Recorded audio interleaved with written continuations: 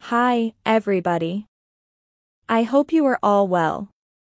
In this video, I will be discussing another apex marine reptile.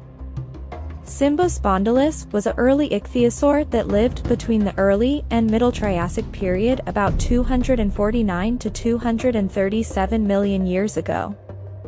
Cymbospondylus consisted of medium to large-sized species.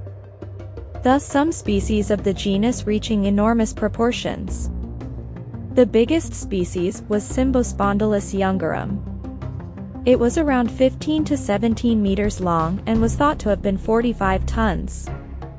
Being the same length as a sperm whale, it would have been the same weight, but the sperm whale was much bulkier. That was likely an overestimate because it was scaled using Shawneesaurus, another ichthyosaur that was much more bulkier and different in appearance.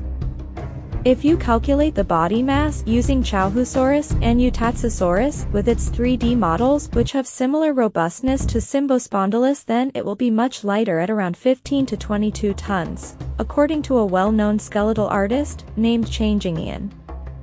Many sizes and weights change with prehistoric animals, so this is very normal in paleontology. Unlike later groups of ichthyosaurs, Cymbospondylus had an elongated, more cylindrical body. It resembled almost a mosasaurid with its slim build. The dentition differs between the species.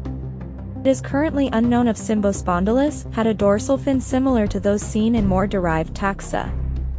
The earliest occurrence of a dorsal fin has been observed in Myxosaurus, commonly recovered as more derived than Cymbospondylus. They preyed on ammonites, fish, and some soft-bodied prey. This creature is very interesting and overlooked.